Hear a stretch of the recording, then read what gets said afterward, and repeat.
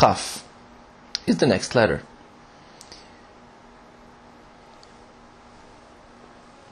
This is how you write it down. Now, do you remember the letter bet? We had the special dot inside the letter, which changed the pronunciation of the word, of the letter. Now, whenever you have a dot inside the letter chaf, you pronounce it kaf. K, like K in English. K, kaf.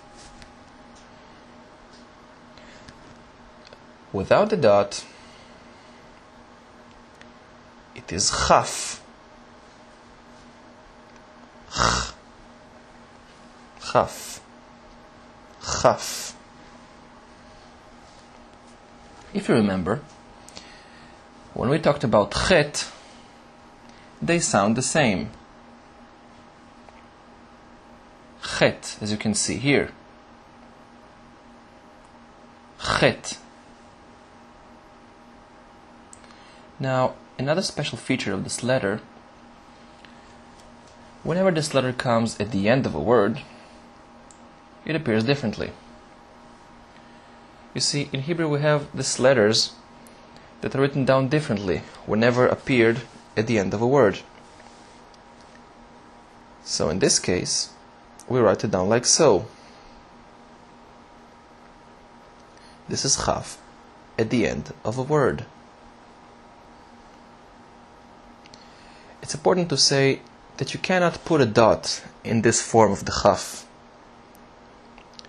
at the end of a word. It will always be chaf.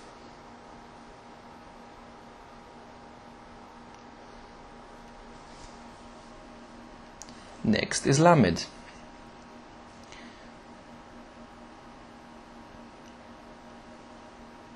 Lamed. As L. L. Also very easy to write it down.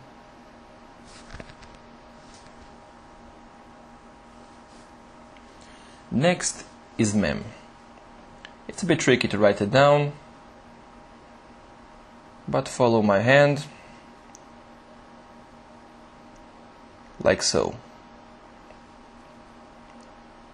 Mem. The English equivalent is M. Mem. M. Now, once again, whenever this letter comes at the end of a word, it has a different form. Like so. This is mem at the end of the word.